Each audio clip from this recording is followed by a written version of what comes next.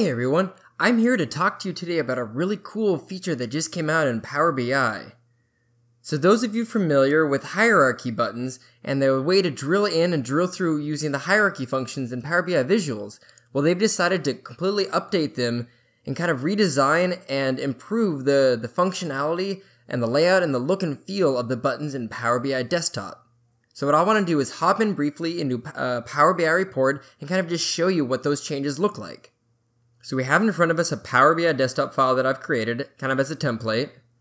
And more specifically, I want to show you the hierarchies that we've had, just as a reminder of where they are. Now the goal of this video is not to be to walk through them, because that's already something that most of us know how to use. I just want to talk about and explain how these buttons have changed in an update with Power BI. Traditionally, what we've had is a header row, something that's been up at the top of any visualization, with the ability to drill up, to drill down, and expand and collapse the hierarchies as necessary.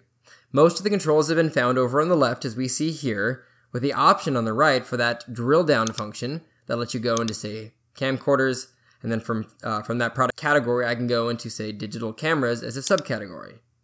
Things like that. Typical traditional functionality. Now, if we actually come up here, as part of the July release, and we go to File, and these are with any existing reports that you have, go to Options, and you come down here to Report Settings. There's going to be an option here called Hide the Visual Header Row, which turns the header off, but separately, the one that I specifically want to mention that's related to the hierarchy changes is using the modern visual header with updated styling options. So I'm going to click that. I'm going to select OK. Now watch what happens to the report when this changes. It's done something pretty drastic and kind of cool. It actually takes that separate header row we see at the top and it has combined it with the title. And even further, if we look over on the right of the title itself, the buttons are now located over there instead of a mixture of the left and the right, so they've combined them together. Now the actual icons themselves are still the same. The icons have not changed, however the location of one of the icons has now been updated. That drill down icon that used to be on the left is now located right here, one over from the drill up function. So we have drill down to get into those specific sections. And then those same navigation tools that we had before for navigating to the next level or to expanding down the next level are located on the far right.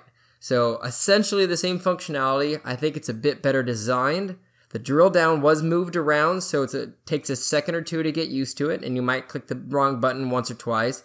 But overall, I think it's a drastic improvement, and the best part is, for the first time ever in Power BI, you can now move a visual up to the top border.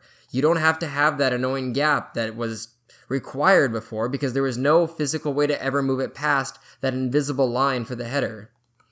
So I hope this was useful to you. I find this a really nice improvement, and for any existing report, you do have to turn it on manually in that option setting like I mentioned. Otherwise, new reports, I believe, will eventually just start to have those turned on automatically. Alright, with that being said, I will see you in our next video. If you found this useful, please make sure to like or subscribe to our YouTube channel, and I will see you next time.